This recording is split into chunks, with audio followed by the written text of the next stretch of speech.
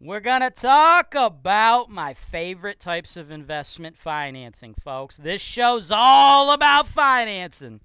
So if you're out there trying to invest in real estate, trying to get those cash flow properties, and you got financing questions, pay attention.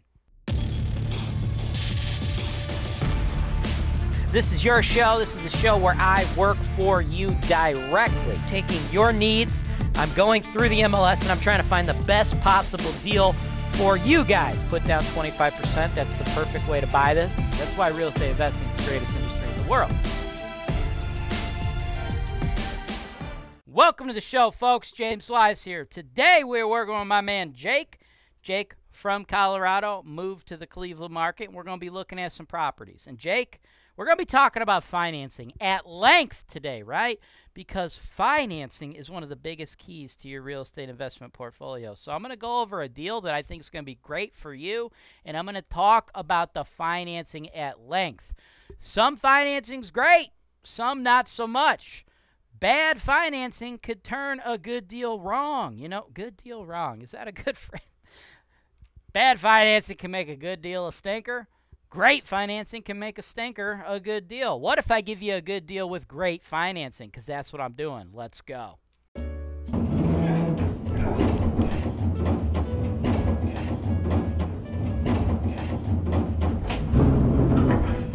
2, please.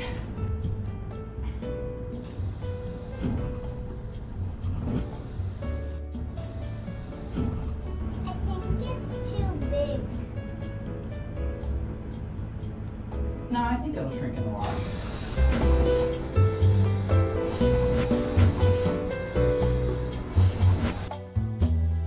Welcome back, folks. Let's jump into the numbers, right? This is what you're here for. You're here to make sure the deals are good. Now, this is a triplex. Triplexes are my second favorite type of investment, okay? My absolute favorite investment is the 4-unit apartment building, okay? Favorite investment is a 4-unit. Second favorite investment is a 3-unit, okay? Do you know what my least favorite apartment building is? Least favorite investment of all kind? It is a 5-unit, folks. I hate 5 units. I hate them! I hate 5 units! But I love 4 and I love 3. I love duplexes too. Here's the deal. I like duplexes. You know what I like more than duplexes? Triplexes. You know what I like more than triplexes? Quads. You know what I hate? 5 units. You might be like, well, okay, I don't understand. I get why 3 is better than 2. I get why 4 is better than 3. Why is 5 not better than 4? Jay Wise, what are you doing? You're exploding my brain! Folks, real estate investing, it's about financing, okay? You can invest in a lot of stuff, right? That's what we're here for. We're not here because, like, we love real estate from, like, an architecture standpoint. I'm not loving this investment property because I love, like, the architect. I don't want to go, like, hug the porch, right? I'm here. I love it because it's a monetary investment. It's an investment vehicle, okay? If I thought I could make more money doing something else, fuck this property. I'd be doing that, okay? But I don't think you can make more money doing something else. I think real estate's the supreme type of investment. Why? Financing, man. People are buying Bitcoin. Some people claim they make money. I don't even understand it at all, honestly, but that notwithstanding, the moral of the story is you can't get a loan to buy Bitcoin. You can't get a loan to buy and sell NFTs. You can't get a 30-year loan to open up a bar, to open up a tattoo shop, to open up an Etsy shop, dude. Maybe you and your wife are fucking making dream catchers and you're selling them sons of bitches on the Etsy. That's great, man, but you can't get a 30-year loan to make the biggest motherfucking dream catcher Etsy shop in the world, okay? You can't. But with real estate, you can, okay? You can get financing. And I said 30-year financing in there, and that's very important. Here's the deal. Residential financing is different than commercial financing. Residential financing is the kind of financing you want. Residential financing only applies to single-family homes, duplexes, triplexes, and quads, okay? Those are the only 4 types of properties you can get residential financing. Residential financing is the best. 30-year loans, fixed interest. You're only going to need about 25% down, the best terms possible, okay? Only downside is it works for only those 4 types of properties. And I guess another downside is you're only going to get 10 of those, folks. Take care of home base first. Get your residential financing. Your first loan should be your personal home. After that, look towards 9 investment properties, okay? Once you jump up to 5 units, you no longer get that sweet 30-year financing. Now you got to move into commercial terms, which are garbage compared to that, number one. Number two, lenders don't like 5 units. That is literally the smallest building you can put in their commercial portfolio, right? So with a 4-unit and a 3-unit, you got the biggest, most possible rent with the best financing, right? So that's why whenever you get an opportunity to buy triplexes and quads, you should. Now, we're in the Cleveland market. We got a whole lot of inventory of duplexes, but you know what we don't have a lot of? Triplexes and quads. So we probably don't have enough quad inventory for you guys to say, well, hey, screw it. 4's better than 3. Fuck this triplex. I'm only going to buy quads. Yeah, that's great. Not enough quads to go around, okay? People are like, I mean, anybody that just listened to me explain that, there ain't nobody out there. Well, I mean, I guess there's probably some people. But most people are like, he's on to something here. That makes a lot of Ruth! Ruth, come look at the YouTuber! The fat-bearded guy's making some sense, right? Most people get it. So a lot of people want to buy those quads. We don't have enough of that inventory out here in this market. We got a ton of duplexes, not a lot of triplexes, not a lot of quads, right? So if you ever get the opportunity to jump on a 3- and 4-unit building, you got to do it, folks. And this one, it's a very nice 3-unit building. Current rents are under market, $700, $700, $475. Market rents, let's throw up the chart, $775, $775, $575, $2,125, right?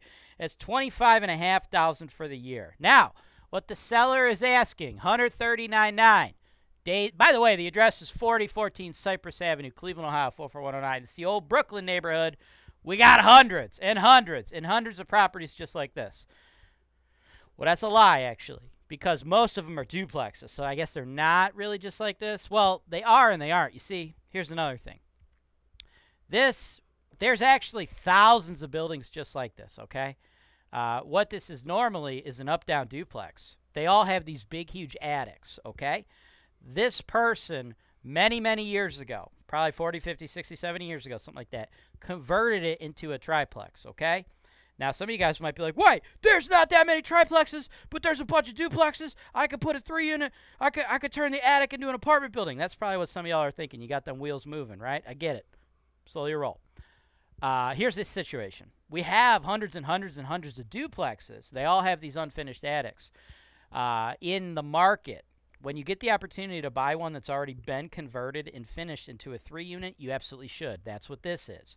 You should not try to buy a duplex and do it yourself. Building codes have changed, folks.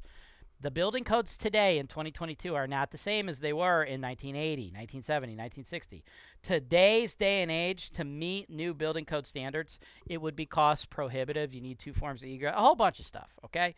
If you could find one that's already grandfathered in like this one, you're going to get a big bang for your buck. The bang for your buck is not there to convert it yourself, adhering to 2022 building standards, right? You got to jump into that grandfathered loophole. So when I say we have hundreds of properties like this, I mean we have hundreds of duplexes that theoretically could be converted to triplexes like this, but it doesn't make sense in 2022. But if you find one that's already did back in the day and you're grandfathered in like this bad boy, that's where you want to be. With that said, $139,900, 1 day on the market. We got to come correct. Don't be trying to kick off a lowball offer. You ain't getting the fucking deal. $140,000. Come in at $140,000. No questions asked, man. Well, I mean, we're still going to make a contingent on inspection, but don't try to be like $136,000, $135,000. At $140,000, you might not get it. It's probably going to be a bidding war. You might want to consider increasing that. Go up $2, $3, $4, $5,000 to get the seller to take your offer, because there ain't no scenario where there's going to be just one offer on this thing. So I say at least $140,000 is what you should offer. If you factor in market rents for this, after fixed and variable expense estimates, I expect you to make every year to clear about $12,500. At the $140,000, this is why that financing is so awesome. All you got to do is put $35,000 into the building. Bank kicks in the $105,000 over 30 years. That will project you out to a long-term investment of 20%, assuming we slowly raise those tenants' rents up to market. That's why these things are banging. The financing's amazing. This is a solid deal. We should definitely go for it.